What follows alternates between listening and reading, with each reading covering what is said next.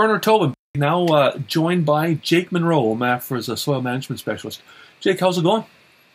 Good, Bernard. Thanks for having me on.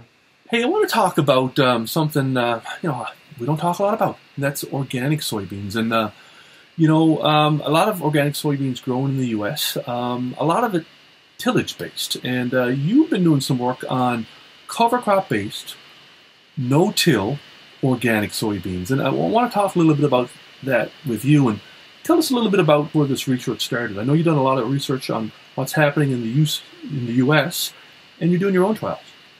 Yeah, so we started a multi-site trial last year with Ontario Soil and Crop Improvement Association through a Tier 2 project grant, and that really was motivated by what I saw in Perth County, actually, with an organic grower who's been using cereal rye and had his own roller crimper manufactured and has been using those tools to grow no-till organic soybeans for a few years. And I saw him doing it with quite a bit of success, and I thought, let's see if we can take this to other parts of the province and try to replicate that. Talk about, I guess, what happens in the field here, Jake. I mean, obviously, we talked about tillage is out of the question. What needs to happen for this to go well?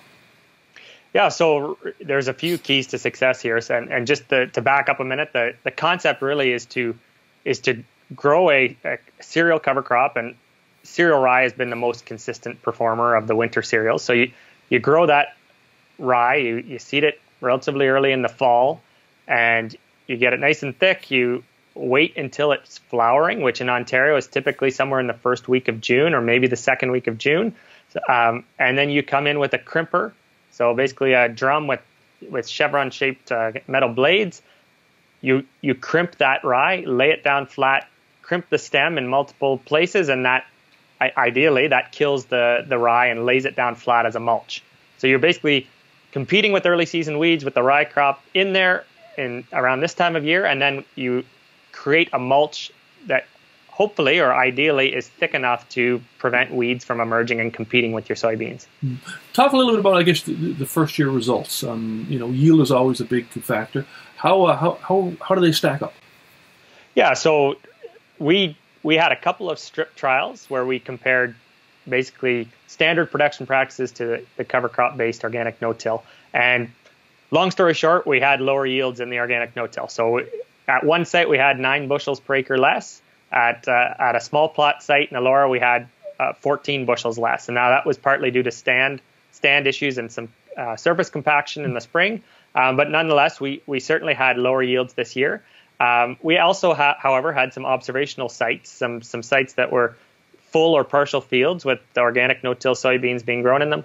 And we had a range of yields there, but at the high end, we had 38 bushels on a full field and 47 bushels on a full field of organic soybeans grown this way, which was quite encouraging.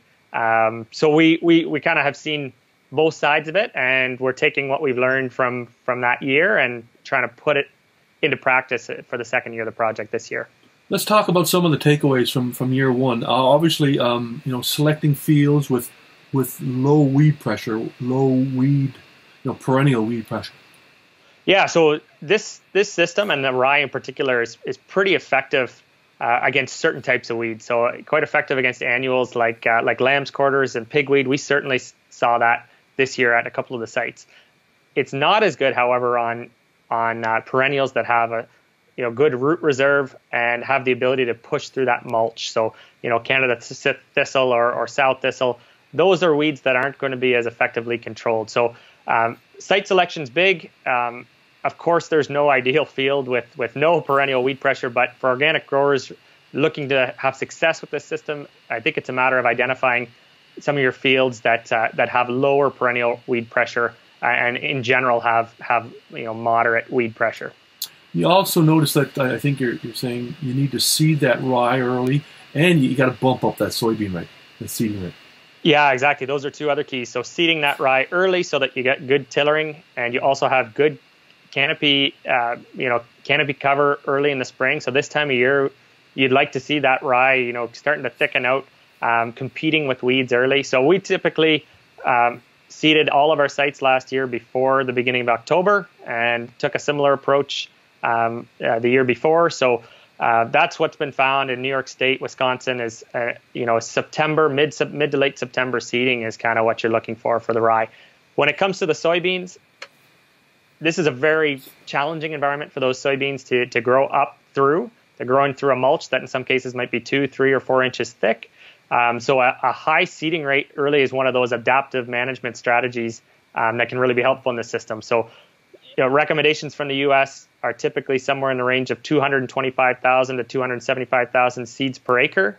And that's from seeding rate trials that have been done over the last number of years. We found this year that seeding rate was a big factor. And this coming season at our trials, we're going to be shooting for close to 300,000 seeds per acre to try to give the best chance of success possible. Right. Now, you're back in the field this summer with OSCIA and doing some more trials. I guess we'll see some results on that in the coming year. But for short term, you have posted an article on Field Crop News with some more details. I encourage everybody to have a read of that. Jake, looking forward to catching up with you a little later in the year. Thank you for stopping by, and we'll see you in the field. You're very welcome, Bernard. Thanks.